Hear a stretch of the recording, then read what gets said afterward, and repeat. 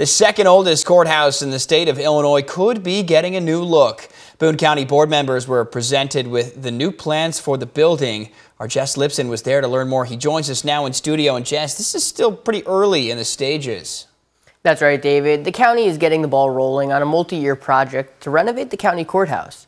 The goal is to keep this historic building running, but up to date with more modern work environment.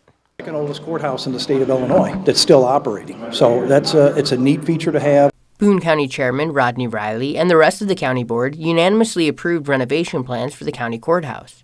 The Saavedra Group architects presented those plans to the board, a multi-million-dollar project expected to take several years to complete. The renovations that were done in the 80s can certainly be, that can be built upon, and I think that there's really, it's going to make it a nice historic building that will, be preserved for years to come. What we are trying to do is unify the design of the courthouse, because you have two old buildings on each side with a very modern, not very appealing building in the middle. Major needs stressed in the meeting were the convenience of those who work together at the county courthouse, as well as modern security and office space. The estimated budget is between $11 and $13 million. The money will come from the American Rescue Plan funds. Right now, like I said, we have the public defender is in an office downtown in a bank building. So is the Veterans Commission and a few other offices.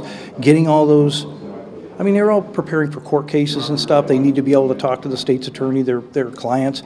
It's better to do it under one roof. Improve security, improve spaces and offices for the staff that we have there.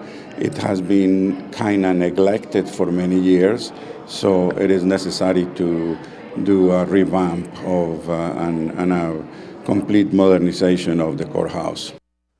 Saavedra Group architects have worked on many buildings in the Boone County area. The hope is these new renovations will last at least 3 to 4 decades after completed. David?